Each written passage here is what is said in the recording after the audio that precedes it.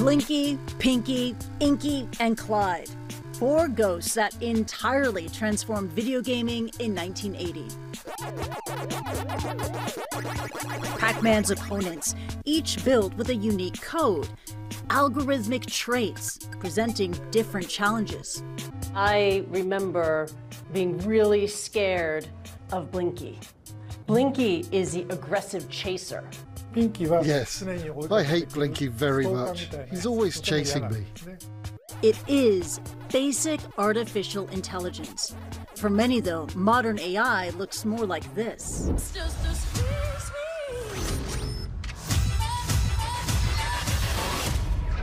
Wow.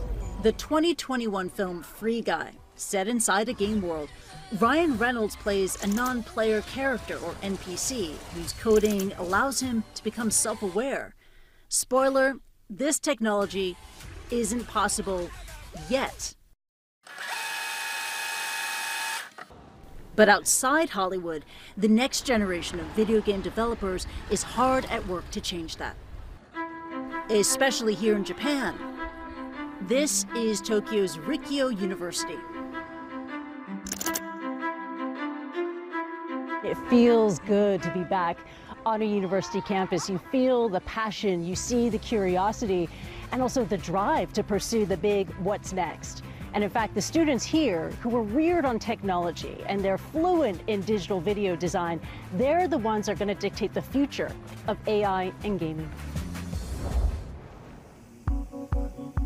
Professor Yuichiro Miyake runs the university's programs in artificial intelligence and science. The research his students are doing at the intersection of AI and video gaming is years ahead of industry adoption, he says. The role of the universities in the academic research of game AI is test many possibilities to apply deep learning technologies into games. AI is used in design modeling. Just imagine endless open worlds all created by a computer. Or problem solving, like how to move our hero from one end of a dungeon to the other. Or, like Pac-Man's ghosts, AI can help make NPCs smarter, more adaptable. Zhou Jitao graduated from Rikkyo last year. He built this model to research machine learning. Until now, NPCs constantly move in a certain pattern. People probably get used to it quickly and enjoy playing less and less. This NPC, which uses deep learning, does not have a fixed pattern, so it has a greater variety of movements than in the past, which is more fun for the player. This is the popular Japanese game Puyo Puyo. It's like Tetris, but more complicated. Master's student Kota Fukuchi built an AI agent that helps the game learn over time. So the AI on the left has been learning for about 2 weeks, and it has been playing against a copy of itself for 2 weeks. The AI on the right has been learning for an extra week, and as a result, the AI on the right has gradually become faster at laying down the puyos to get 4 in a row. And this is generating for the very first time. This is AI playing AI. This AI is smarter than that AI. Oh, that just got a good reaction. Oh, the chain reaction is happening. Across town, at the University of Tokyo, PhD student Shanchuan Wan, along with other researchers, built a mini grid game featuring AI that can navigate a maze, even one with low visibility. What does this mean for video game development in the industry? In the future, the AI developers can just use much less cost to build artificial intelligence agents with much stronger performance. Yeah. And we also see that it may have a huge impact not only in the industry of video games, but also some other related application areas. Those areas, he says, are limitless. Autonomous robots powered by AI that can explore underwater, even outer space. In these game worlds, that could enable NPCs that adapt, create better dialogue, Ravens, show no mercy, or tell creative stories tailored for individual players.